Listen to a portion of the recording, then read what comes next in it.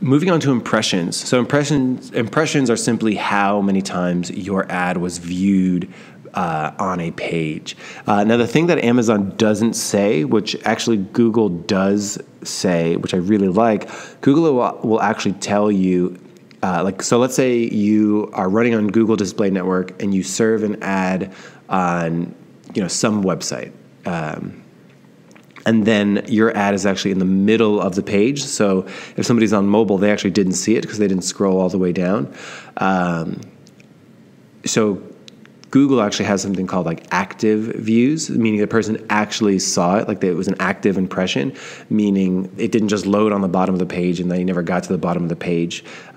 Whereas on Amazon, they don't actually delineate that, which I don't feel great about. I hope they do. So basically, when you make a search on Amazon, you see, your sponsored brands up top. You see a row of sponsored products up top. But what about the people in the sponsored products in the middle of the page or the bottom of the page? Did they just trigger an impression if someone didn't scroll all the way down? This is a question that I have.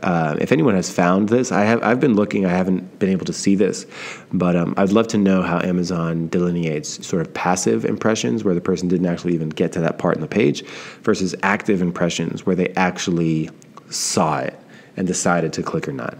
Yeah, it's the thing with impressions as well is your ad can be displayed on the page somewhere, but that doesn't necessarily mean that a customer saw your ad. Oh, yeah, like if you were tracking their eyes or something. Right, if it's in their peripheral vision. Right. So it'll be interesting to see what kind of tech comes out in the future that improves our reporting for impressions. Right. And, being able to understand, maybe if there's some sort of computer camera in the future that can track your eyes and see where you're looking on the page. Have you ever read Homo Deus by the guy who wrote Sapiens? In it, he talks about the future where when you're watching, like how like Netflix has an algorithm which suggests things to watch based off your previous watched things. Yep.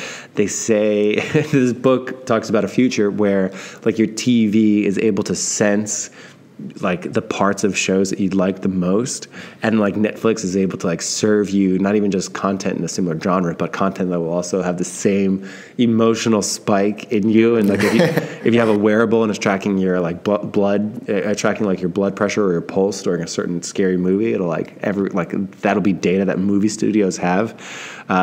So will we ever know if someone actually saw and like looked at the image of our ads and then decided to click or not?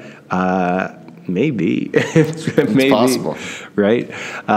So the average impressions per day is about 56,000. So that's over the course of a month. That's going to be, I'm calculating this really quick. That's going to be about 1.7 million impressions a month.